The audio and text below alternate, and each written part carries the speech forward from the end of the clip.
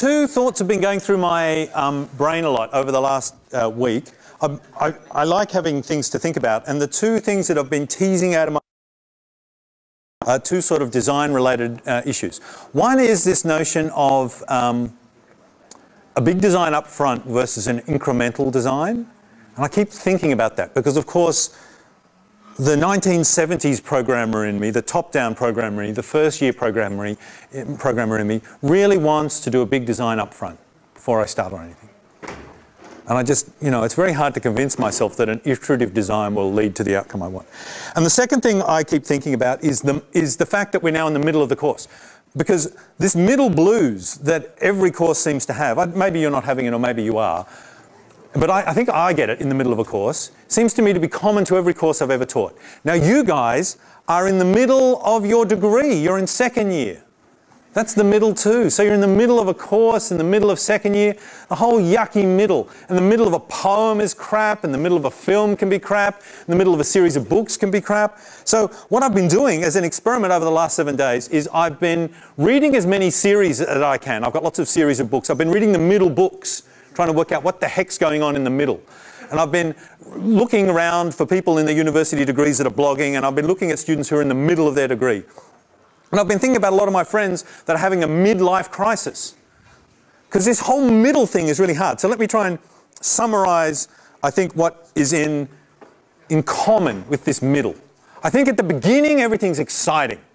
No matter what it is. Love, life, a course, a degree, anything. A film, a book. Everything's exciting.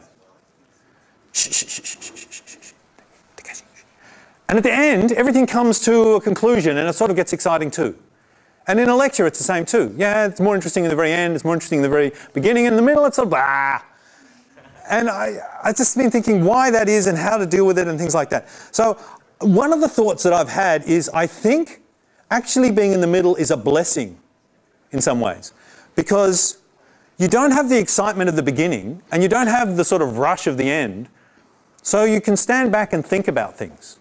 And that's a good chance to reflect. So rather than getting burned out, which I think happens if you're just working really hard the whole way through and there's no chance to reflect, I think you should grab this opportunity in the middle of the course and in the middle of your degree to think about things, to step back and find some space, to somehow shed some of the clutters that are cluttering your mind and just think about things. Now let me tell you a personal revelation that years and years ago, I was, what's the technical name, a girly swat. I went to university and I went through school and I did well and strived hard and got good marks. And I thought what I wanted to do when I grow up was just be really rich and successful and famous. That was all. And I worked really, really hard and I got lots of scholarships and lots of glory and things. And I became an actuary and they're very, very, very well paid people. And I passed the exams and I became a partner in a firm, and not an equity partner, but on the track to becoming an equity partner. And I became very rich and very, very successful. And by 25, I owned a couple of houses and I had a holiday house on a river. And I've never been as rich since as I was when I was at 25. Even now, 20 years later, I'm not that rich. And I did this for a while and I was just striving very hard to be successful, and I guess the original rush of doing the HSC was exciting, and then I was going through uni trying to beat everyone else and get all the scholarships, and I was trying to beat everyone else on all the assignments. And then when I got into the workplace, I was trying to be the best, and I was working hard, and the clients would call me instead of other people. And then I got an office that were bigger than other people, and I got promoted faster. And I was just doing all this stuff, and I was racing and racing and racing.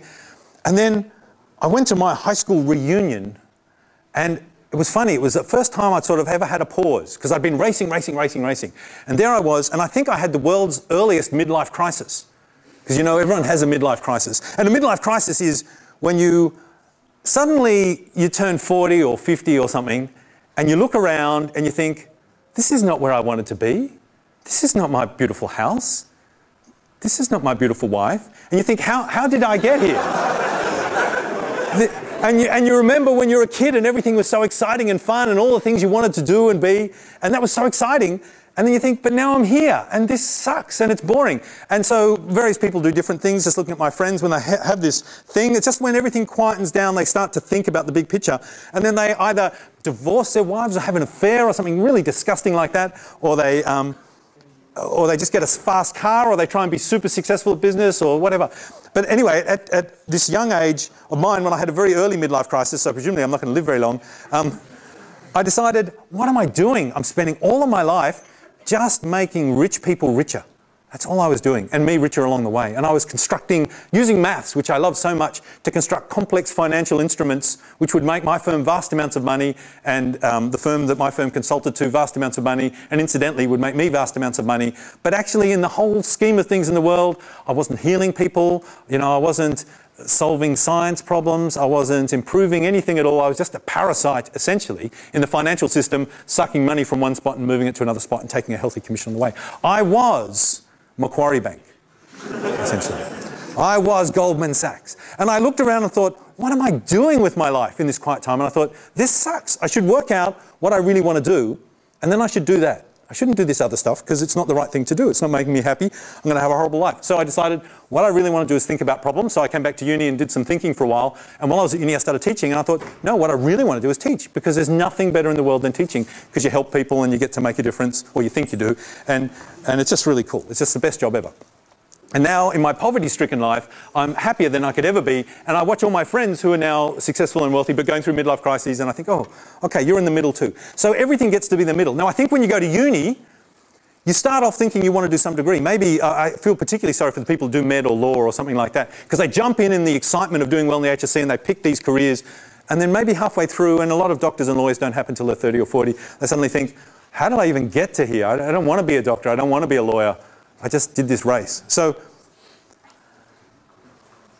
this comes back to this notion of incremental versus one-off design. This is why I keep thinking about this thing. And I look at all these books, and I brought some of the books in to show you. Here are two interesting science fiction books, and I've just read the middle book in both of these series. One is the Philip Joseph Farmer Riverworld series. It's a science fiction book. I don't know if everyone's written it. You probably haven't, because if you turn it this way, it almost disappears. So it wouldn't be called a book these days. It would be called, what, a first chapter or something like that. That's To Your Scattered Bodies Go. It's a brilliant series. This is Roger Zelazny book, Nine Princes in Amber. Again, gone, back. Brilliant, brilliant book. I've read the middle book of both those series. And I was thinking, as I read them, these series are awesome. These are so good. I don't think there are any other books as good as these series. They are just so full of ideas, and they're absolutely fantastic. But when I read the middle books in the series, I suddenly realised, oh, this guy's lost the plot. And I remember they had a really exciting end at the end of the series, and the beginning was so full of potential, but I don't think the author in these two books here actually had a big design up front. I think what he did was he just had a series of ideas, and he introduced new ideas, and he knew the things he liked, and he kept putting them in the books, and he just sort of wondered which way the books go. And I don't watch TV anymore, but in the old days when I used to watch TV, I noticed that about lots of TV shows. Something like Lost was the example I was going to say, that he had maybe one idea of where he wanted it to go, but other than that, he didn't really have an idea, and he just sort of meandered around, sort of thing. And it got, I'm guessing, lost in the middle. I only saw the first series and then vowed I'd never see any more. But maybe it got really good at the end. But I'm pretty sure there were about 100 series of it, based on the rate of which new ideas were coming forward in it. He could have made it go for 100 series. Has it gone for 100 series? 6, that's right. And what was series 4 like? Pretty crap. Pretty crap. Ah, woo! Okay, I'm not rejoicing in the crapness of series 4, just rejoicing in the prediction of how the universe works. Whereas then on the other hand, I have this DVD series that I watched the middle of called Sea Change. And you guys probably haven't seen it because it's before your time, but it's about a woman who goes through a midlife crisis and decides to chuck in her job as a powerful lawyer and goes to work in a small village by the beach and just do good and get to know her family and things like that. And I think it must be the best series ever made. It's just so amazingly good. Has anyone seen it? What do you think? It's amazing. How could you see it? It was like before you were born. Your mum. Yeah, God bless mums. Then Mum and I watch, Kate and I sit there watching it, and the girls go, Dad, this is boring. I go, no, it's the best series ever, man. I think it would have to be the best. Now, the interesting thing about this, if you were going to watch this, is I think they did a big design up front. Because in this series here, everything at the end comes together and makes sense. And it's very clear to me after watching it to the end, because I watched them all, I liked it so much when I did my experiment, that themes were appearing early that were picked up later on and tied together in such a way, I don't think it would have been possible to incrementally design this show. And I was thinking about what Kathy Jinks was saying when she was in here, and she was talking about how she designs her novels. And do you remember she said she does a big design up front, And I said, why do you do that? And she said, because in the middle, do you remember she said this? In the middle, when you're up to chapter 7 and you're just sick of the whole damn thing, it gives you just keep powering on because you've got that skeleton. You know what you've got to do and what's got to happen, so you just keep going. And I think, okay, so the big design up front is sort of good for the middle, because when it's the middle and everything goes all whir, you know where you're going, so it sort of guides you. And then I thought about my own life and thought, yeah, but the big design up front sucks in the middle if you made the wrong big design up front. So I think this is where the design idea comes. Big design up front, if you can do it, make something amazing. But the danger is, it might be a crap design up front. And then you're stuck with this crap thing. Whereas the incremental thing, it gets a bit hard around the middle because you don't really know where you're going and what's happening and what's going on. But if things go off the rails, you can always get back on the rails because you're not committed to some big infrastructure that you think. You're making small local decisions and moving it on. So at the end, I thought, gee, I sort of like big design up front and I like incremental design. So that were my thoughts about that. Now, I had something to say to you, though, which was...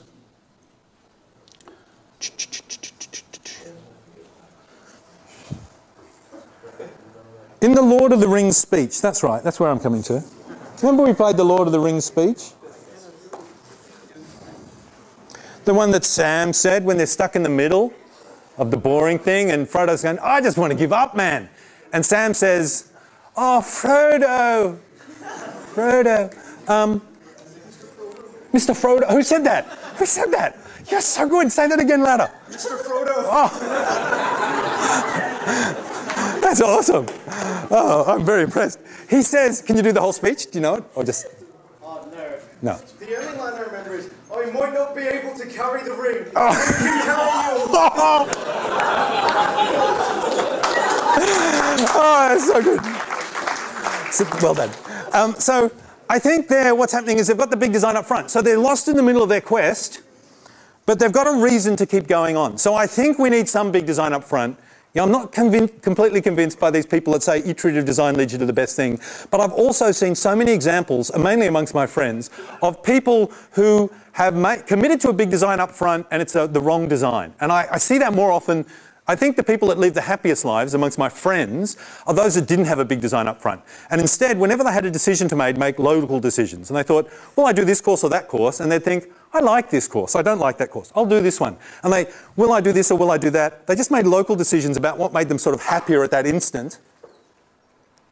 And what they thought was the right thing to do, rather than having some big plan. My parents want me to be a dentist, so for the next 3 years I won't have any friends until I get the right HSC mark I need, and then I'll travel interstate to another uni because I had the best dentistry course, and and you get to be 30 and you're a dentist, but you don't have any friends, you don't have any life, and you've got lots of money, but who cares because you're a dentist, man. And everyone that comes to see you doesn't want to be there, and you're starting to think, oh, what have I done?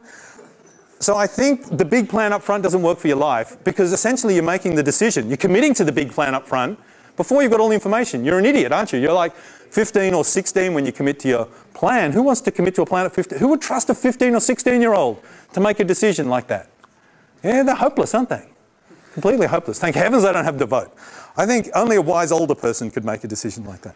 So I think there's advantages to both. Certainly for software, I must admit I've seen more systems fail because of a stupid big design up front that was never delivered than I've seen by people doing the incremental development. The incremental development to me, in my experience, nearly always works and turns out something that's reasonably good. Now maybe it's not as good as sea change. Maybe it's not as good as if you did the big design up front and you pulled it off and it was awesome. But I don't know, it's pretty damn good and the risk of it, and I think it has a lower downside risk of not working. Okay, so that were my design thoughts at the moment. I hope you have design thoughts all the time and you're thinking about them and things. I think about design all the time while I'm teaching this course because I'm trying to fit into your heads. Yeah, so everywhere I go I'm thinking about, let's see, why did they do that and what's going on? And yeah. So hopefully you're doing that and writing down thoughts about that in your journal. Not trying to stress you, but I'm trying to encourage you to have thoughts like that and write them in your journal because I think thinking about things is what's going to lead you to be a good designer rather than not being a reflective person. Not being a reflective person will end you up at Macquarie Bank with a midlife crisis, a fast car, a bald head, a 19-year-old wife and a fairly depressed feeling. Okay. Yeah, no, that's what? No one said that before. I like red cars. Okay, Okay. Oh, yeah, and the last middle is the middle we're just about to get to, which was, I really liked it when the Greeks had all these crazy ideas about embracing change and decentralizing control and having faith in people, that people can do things, and criticizing the system and encouraging critiquing, and they all made fun of each other and they did the plays and made fun. And essentially the Greek system, as it was set up, was this amazing system that transformed the world, introduced ideas at a rate that had never been seen in civilization before, and it was completely amazing. And then the Romans came along and they copied some of it, but they were basically not really getting it right. And they were still trying to have an oligarchy, and they were sort of said they had a democracy, but it wasn't really. It was sort of the aristocrats running everything. And they sort of did some stuff, and they lasted a while, and they had a big empire, and they're certainly very rich. They were all Goldman Sachs, but that sort of didn't work so well. And eventually that disintegrated, and we had like Attila the Hun and all that sort of stuff. And then Dark Ages. And there was the middle, okay? It was just like nothing happening, and it was really depressing. And then bang, we came out of it into the Enlightenment, and that was fantastic. Now, two books I've got, two last books from my show and tell before we start talking about design patterns again. My wife got me these awesome books. One was The 12 Caesars. This is a history written by Suetonius? Yeah. This is an edited one, okay? It's based on the Robert Graves, the guy that wrote I, Claudius. I don't know if anyone's seen I, Claudius. This is like a cut-down version of it. And as I read it, following all the Caesars from basically Julius Caesar all the way through to Nero and, well, all the other ones, I got depressed and bored and thought, I hate the Romans. They're horrible. They're boring. And there's nothing really good there. I like the Greeks more. So if you were to ask me now which I like most, do I like Sparta? Was that awesome? Because they did all that fighting and that was really cool. Or do I like Athens? Or I do like Rome? I would at first say, well, you know, each in their own way is pretty good. But then I'd say, no, Athens. By all means, it would be Athens, I reckon. So it's already on the way out, okay? They've stopped being a republic, the time we're up to now as we're on our little journey through history. They've stopped being a republic, even though Caesar's running it and still calling it a republic. It's an empire now carrying out Caesar's will. There's no real faith in the people. It's just rich bastards oppressing other rich bastards. And the empire slowly crumbles and disintegrates, and no really cool ideas come out of it anymore. Well, some good ones. We've got Pliny and things like that. But basically, it's on the way out. And nothing's going to happen now for a long time. And the other book I got was To Hell and Back.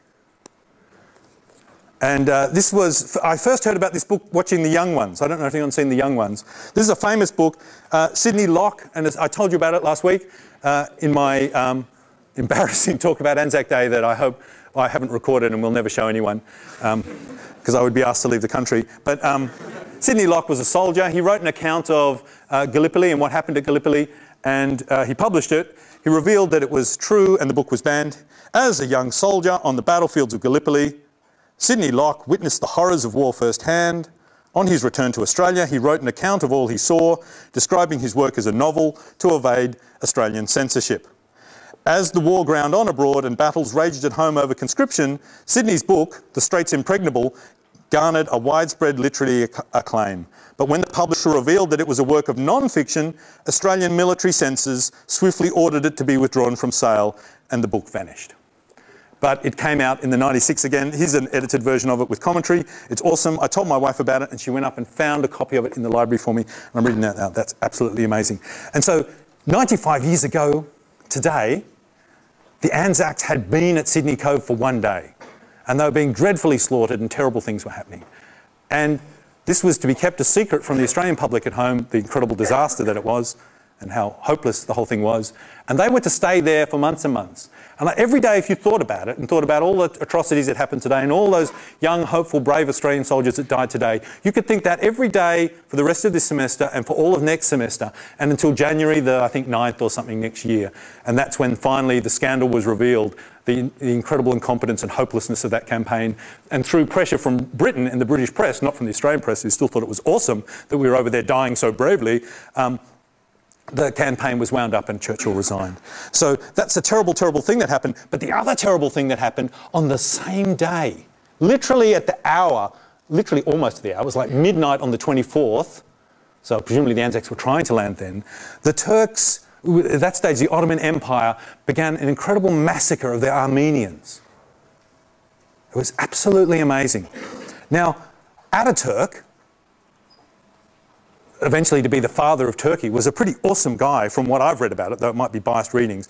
And when the Anzacs were leaving, he was fighting at Gallipoli, he was leading the Turks at Gallipoli, or in a senior role at Gallipoli. And when the Turks were leaving Gallipoli, when the Aussies were leaving Gallipoli and the New Zealanders and the Indians and everyone else was leaving Gallipoli, he said, and the men wanted to fire on them as they were leaving, and he said, no, let them go, they're going home to their wives. He was nice, he was magnanimous. He said, they're people just like us, although they were people trying to invade us and take over our country, but he said, let them go, it's okay, we'll let them go, we won't try and kill them.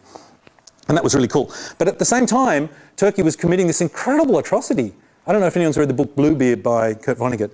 And Armenians were being killed at an incredible rate. Now, the figures differ depending who you believe, but Turkish figures place it at about 6 or 7 Armenians were killed. The Armenians claim it was 1.5 million were wiped out over the next year or two.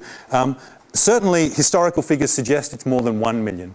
And they did terrible, terrible things. The Germans watched on, learning and guessing and approving and being silent. Some Germans didn't. Some took photos of what was happening and wrote home. But these accounts were heavily censored. And in fact, you were jailed if you were talking about what the atrocities that were going on there. So good things and bad things were both happening. That was under the Ottomans, not under the Turks. But for some reason now in Turkey, even though Turkey then had this thing under Ataturk and became a country, and Ataturk did these amazing things, and he tried to rush through the whole of Enlightenment in 1 or 2 years, and he did amazing things to bring democracy to Turkey. It's still, for some reason, un-Turkish. And as you know, or as you may know, that's a serious offence in Turkey, acting un-Turkishly. You can be jailed for that. To even talk about it or to suggest that it was a genocide or to mention that it happened. So terrible. Is that why you play System of a Down? Yeah, System of a Down are Armenians. Yeah. Because they were active in that kind of... Yeah, they're for Armenians in America, but yeah. Okay, so terrible censorship happening about that. No one was allowed to know about that. Terrible censorship happening about Anzac Day. Terrible, terrible censorship. Terrible, terrible censorship. We don't like censorship. I think more information is always good, less is bad. Now, let's now return to talking about design patterns on this auspicious day. As I said, we're just really looking at the issue of construction. There are many things to look at. There are many interesting design issues in object-oriented design. And to master them all, you really should get this book, the pattern book, and read through it. And you should get the refactoring to pattern book and read through that, and you will improve enormously as a coder doing that. But in this course, we're just going to focus on 2 patterns. And the 2 patterns we're going to look at are the abstract factory and the factory method. Now, a factory is an object that makes objects. So we had some interesting questions from people before, and you were inching towards talking about the factory method. Someone said, who calls? Where does this method live? Because if you want to create a new guy, how can you call a method? Because a method has to be called on an object. A constructor is the only thing you can call not on an object, because it's a class method essentially. But if you want to call a method on an object, you have to have an object first. So how can you have one of these construction methods? Where does it live? It can't live on an object because the object can't make itself because it's not yet been made. Yeah. So if you remember, I answered saying there's sort of 2 approaches. One is you could have it as a static method. It's essentially being like a constructor. And the other one is you could have another object making it for you. Now, what we've talked about so far was sort of the static method approach. And what I'm going to talk about now is 2 different ways of doing it, 2 design patterns. We haven't yet seen a design patterns. These things are moving towards the design patterns. Having named construction methods is a reasonable idea, but it's not yet a design pattern. We're going to use those named construction methods in a particular way to give us a nice design pattern. So the 2 approaches we're going to have is, one is a class-based approach, where we're going to do some sort of thing with a static constructor to build our objects, and the other one is an object-based approach, where we're going to ask objects to make objects for us. And these are all going to solve some interesting problems, basically about who needs to know about how to build an object, and how tightly are we going to be coupled to our objects that we create. All right, so let me go. All right, we've got a maze example. Oh, sorry, guys.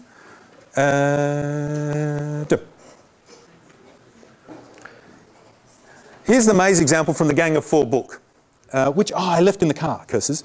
And notice again I'm using their examples because I like their examples, and I really like the idea of reusing. Oh, yeah, Richard talked about that too. That's something I was going to say. Richard talked about, when I said, why do you think it is, because he said it was a smell if a game was created and it looked like Monopoly. Remember, he said that was a smell. And I was trying to tease out why that was a smell. And he says, because it was created by someone that hasn't played many games. Normally that indicates. And I'm thinking, okay, that's a smell too. That's still not an obvious bad thing. That's presumably on the path to being bad. So I said, why is it bad for a game to be created by someone who hasn't played many games? And do you remember what his answer was? What's that? They haven't learned from good design. They haven't learned from good design. Yeah, he literally said the standing on the shoulders of giants thing. Yeah, he said standing on the shoulders of giants. And that's what he means. There's a huge body of experience around. They're not building on that. There's a series of traps and pitfalls lying around which are easy to fall into. They all fall into those again. And we see that with our code all the time. For some insane reason, I know I've ranted about this before, we think it's completely fine when we sit around to write a piece of software that's 99% similar to hundreds of other pieces of software. It's only different in one small percent of the way. We think it's completely fine to just scrap everything and start from scratch and build it all ourselves. And we're just reinventing the wheel over and over again. And in games, the consequence of that is you end up with a crap game because you'll make mistakes that people have made before. And it doesn't mean you have to have a long shopping list of mistakes people have made before and write games not to have those. Yes, that would be boring. It instead means you use all those things that people have done before and the mistakes they've found to raise you up high, and then you do amazing work up high. Yeah, so you're standing on the shoulders of giants. Yeah, that's what he said. So it's the same with just about everything in life, and in particular about examples. When I'm teaching, I think that the Gang of Four book has lots of good examples in it, so I would be hypocritical not to use those examples, even though for pride reasons I'd like to think of my own examples and reinvent the example. I thought I'd rather spend spare time talking about Gallipoli and important things like that than wasting time thinking of examples when there are perfectly good examples already. Okay, so the Gang of Four maze example is, I've got the code here. You've got a maze. This is our class. You've got a maze game that creates a maze, and a maze has rooms and doors and walls. So what we do is we first of all create a maze, then we create a room in another room, then we create a door that joins room 1 and room 2, then we add the rooms to the maze, and then we create walls for each of the rooms, and 3 sides of each room is a wall, and 1 side is the door, and we connect the door to join the rooms together. Yep, so we're just doing a whole lot of object connection. Can everyone see that? So this is our code to create a maze. Now, presumably you can look at that and it all makes sense and you see how it works. But this code is sucky code. What's the matter with this code? What's the smell? There's lots of repetition? Yes, absolutely. This and that are the same. Probably those functions need to be moved off into the room or something like that, don't they? Or something. Yeah. But they have to go somewhere, those functions. Yeah. There's something that doesn't even have to be there. We can move stuff around. Well, this create function is doing a lot of work to create this maze, and the constructor's not really doing anything. Yeah, the create is making, the constructor, well, okay, so George's issue was the constructor's not doing much work, the create function's doing a lot of work. Absolutely, that's true. In a sense, that might not be bad, in that you might want to have maze being a very generic thing, and you instantiate it to different mazes, and you might then say what's important about the different mazes. Oh, we're not running out of battery, I hope. What's important about the different mazes should belong in the constructor for the creation method for those mazes. Yep. You're doing work to set up the rooms inside of setting up the maze. We're doing work to set up the rooms inside of setting up the maze. Yep. Though maybe we need to do that because maybe the rooms do belong to the maze. So if there's this ownership thing between them, then I guess temporarily it makes sense that we create them while we're creating the thing that owns them. But yeah, there's certainly different things going on there. But do you remember what I said, the Gang of Four, they had their 2 big sort of design things that we should always be hunting for? What are the 2 big design principles? And now we're talking high-level design principles we should be aiming for. Design to an interface. Now here, are we designing to an interface? No, we're not. How can you tell we're not?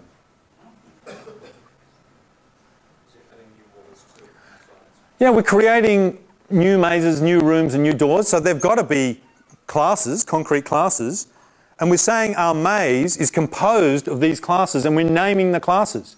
So we've got a higher level object, the maze, that has lower level components, and we're locking it into particular classes for those lower level components. We're programming to a class, not to an interface.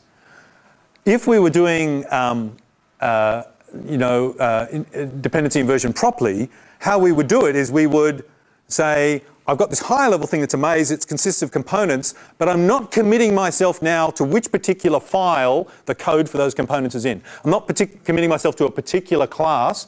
I'm happy to have any implementation of room, any implementation of wall, any implementation of door. Advantages of that, if I stop programming to the actual classes and programmed instead to an interface, what bangs for the buck does that give me? Everything would still work exactly like it is now, but there's an advantage to doing that. What's the advantage? Hang on, you don't have to change the code if you're changing the of which interface? Concretely in this case. I'm just trying to make it really concrete. In this, no, you're dead right. You're absolutely right. I just want you to say the word, say it. If you change what a room is, suppose you've got different sorts of rooms. You might want to have a maze which has the same maze layout, but it's got different sorts of rooms. Maybe you need magic rooms or fairy rooms or rooms with bombs in them or something like that. More than 4 sides. Or if you've got rooms with more than 4 sides, that might be hard. That sort of flexibility I don't think we're going to add now. If you want to add that sort of flexibility, we'll need another pattern. Yep. Yep. But the pattern we're trying to solve here is the decoupling pattern, where we're not locked to a particular, well, yeah, maybe there's more than 4 sides. Okay. But we've only got an interface that gives us access to 4, but maybe we've got 5 sides, and every time someone goes through a door, the room rotates or something, like one of those old horror films. So you only ever see 4 at a time, but the room magically is changing underneath you. Yeah. Okay, so yeah, you're right. We could actually change the number of walls or other crazy features. And we'd like here not to be coupled to those particular classes, so we have the flexibility to do that sort of thing. Now you might say, oh Richard, whenever you create a maze, at that instant you know everything you need to know about the rooms and the walls and the doors, and I don't need any sort of flexibility. And I would have to say, I don't know if you do or not, because it's mazes. We just made it up. It's an example. It's a maze. I don't know what can change and what can't change. So it's a very simple example. So maybe to you, mazes are something there's only one type of and they can never change, in which case this won't be compelling. But hopefully you can see that you could have different sorts of mazes, and you could imagine a world in which someone might want to change what a room means or what a door means or a wall means or how they're implemented. And if you can imagine such a world, we're stuffed. If we have this code, we can never change it without recompiling and changing all this. And if the people changing the walls and the doors and the rooms live in a different land to us, who's now writing the maze control stuff, the maze game thing, what's it called? Maze, what was the file called? Maze game. If ours is in a package and they're using it to instantiate some other game they're making, and they can't just go and recompile our code, maybe we haven't even given them the source code, so they're stuck with our class files, then they're doomed. We'd like our system to be flexible enough so that other people, without needing to change our stuff, can change the overall behaviour of the system by composing objects. Yeah. Okay, so how can we change this? Well, there's 2 basic approaches. There's hundreds of ways of doing it, but 2 approaches we'll look at today. One is we can use inheritance. This uses the inheritance mechanism, and we can have named constructors for all the things we want to construct, and people that want to change this can subclass us, can subclass maze game, and provide new named construction methods, override our old construction methods, and that will change the nature of the game. Before saying this, maybe I should explain the template pattern to you, because we're so close to the template pattern, I should probably explain it, because this is really the template pattern. The template pattern goes like this. You've got a parent class that does some stuff. Now, you would like to be able to have children, subclasses of it, that do essentially the same stuff and benefit from all this code here, but change little bits of it. Like maybe you've got here a priority queue, which inserts things and keeps them in order, and occasionally has to sort and things like that. And you might want to subclass it. It might have some sort of sort function in it. You might want to subclass it so it works exactly the same but uses some funky new sort function you've just come up with, or which is appropriate to a new domain you're using this thing for. You might have a priority queue of a new class of objects. The old sort might be really inefficient for those. You might know enough about the domain now that if you could only change a sort and use a bucket sort instead of a quick sort, you could speed it up by a factor of some enormous number. So you'd like to be able to create a new one of these guys and change the sort algorithm. You don't want to have to rewrite all the code. So here's how the template method works. It's the commonest and simplest method of all time. And to understand how this works, you have to understand the stuff we did in our quiz last week. Remember the quiz last week? In the quiz last week, I was talking about the difference between classes and types. And everything's just got a class, but it can have many types. Now, if you've got a parent class and they define a function, suppose a parent class defines two functions, and one calls the other. And then your child class overrides one of the functions, the one that gets called. Does the method in the parent class now call the overridden, the new method supplied by the child class, or does it call the original one in the parent class? And remember, we all thought about it and most people got it wrong. So if you're just using your common sense, then flip the answer, because the answer is which one gets used by the parent? The child's method. Which is nice, which means you can have a priority queue and you can write it and give it all the interface functions you need for a priority queue, and then you can subclass it, and down here you just override the sort function. And you make sure you write the algorithm up here so that it calls this internal sort function, and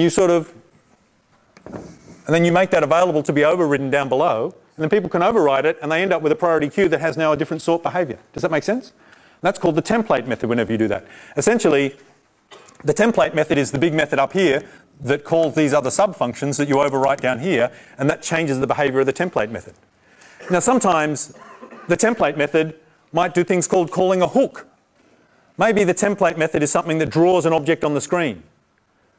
And maybe before drawing it on the screen, it calls a method called get ready, I'm about to draw. And then it draws it on the screen, and then it calls a tidy up, I've just finished drawing method. And then both of these methods are implemented in the parent, and you just make them do nothing. But you make them overridable. Does that make sense? And now a child can come along and override one of these two methods. They get to use all the logic that's in the parent about rendering the thing on the screen, but they can now specify something that has to happen just before it's drawn on the screen, or something that happens just after it's drawn on the screen. Does that make sense? It's a template method. Yes? Just said the word hook. Hook. Is that the description of this? Hook. Yeah, no. Template method is you've got a method that calls sub-methods, and your children override the sub-methods. A hook is a particular sort of sub-method that you put in the template method that does nothing by default. You're only putting it there so the child can override it, and the child overrides it to add extra functionality in. So a hook might be, I say, the Richard method does get ready for lecture, give the lecture. And maybe at the moment, get ready for the lecture. If it was a hook, if it wasn't a hook, I'd have something in there for get ready to the lecture. And then the child could override me and change my lecture preparation by overriding that. If it's a hook, then there's nothing happening there, and the child can make me do something before the lecture that I wouldn't normally have done. Does that make sense? So actually, I always do something before the lecture. So maybe you've got Richard gives lecture, which is going to be the template method, the method you can modify. The Richard gives a lecture method does a whole lot of work, prepares for the lecture, then does a walk across, and then gives the lecture. And walk across is currently nothing. And you can override it, and now you can have me cartwheel across and do all sorts of things. So you're adding extra functionality that wasn't previously there, but you had to envisage that it might possibly to be there when you wrote this, and then you'd put a hook in to let other people use. So a hook is essentially you're writing a system, and you're putting some things in there that you're not going to use, but if other people want to, they can hook in there and do extra things. Is that just a way of condone, like setting up things that you condone other people to... Yes, yes, yes. It allows other people to modify the behavior. Yeah, yeah. Hopefully you condone anything, because the people doing this are overriding you. They're writing their own class. Let them do whatever they want. You don't have to be all Australian government censorship bureau and say, you can do this, you can't do this is good for you, this is bad for you. I reckon you say, use my code, go for it, do whatever you want, that's fine. Yeah, so I don't really like the idea that you put all these constraints on your children because you know best. I think, yeah, maybe someone will come along and think something crazy that would be really good to do, and if you put some arbitrary rule in, because you could never imagine why anyone would want to do that, you might be constraining them from doing it. So yeah. Does that all make sense? Yeah. Okay, so that's template method. That's a really common pattern. That's one of the design patterns. Now, oh, we're almost out of time. Okay, that's all right. We'll just finish factory method and we can talk about abstract factory before we start the day. Or not. Gone to sleep. Doesn't matter. I can finish it without that because it's only going to take a second to finish. So factory method goes like this. And I have some code. I'll put up the code so you can see because I've actually implemented it in code. But unfortunately my laptop's asleep now so you can't see it. Factory method looks like this. I write a method that, no, I'm not going to get it exactly right. I write a method that constructs the object I want. But it doesn't construct it to a particular class, it constructs something of a particular type. Okay, so maybe an interface. So it makes a maze where there's no concrete maze class. And then I override that with a child. I write a child of that method, and in the child, I override the constructor method to make a particular sort of maze. Does that make sense? So up front, I've got some make a maze function that returns something of type maze. I haven't implemented it. It would have to be abstract because you can't make something of type maze. Yeah, because maze is an interface. So I say this function returns something of type maze, and then the child comes along and overwrites this abstract the creation function with a particular one that makes a concrete class. Does that make sense? So if you want to change the actual sort of maze that gets created, you don't want to be tied to a particular maze, you want to change the sort of maze that gets created, you create a new child that overwrites a constructor, the construction method, to return something of that particular class. So now changing the class that gets created is as easy as inheriting from my object that has the construction method, the factory method in it, and concretely saying what the factory method returns. Does that make sense? So through inheritance then, we can create an object of any class that implements the maze interface simply by writing a new subclass. So many words and hands waving, and I have the code, I'll put the code up. So you might even want to read about it between now and then. And on Thursday, I'll talk about abstract factory, which is the other main constructor method pattern, and then we're done. I'm sorry we ran out of power. That was very sad just at the end.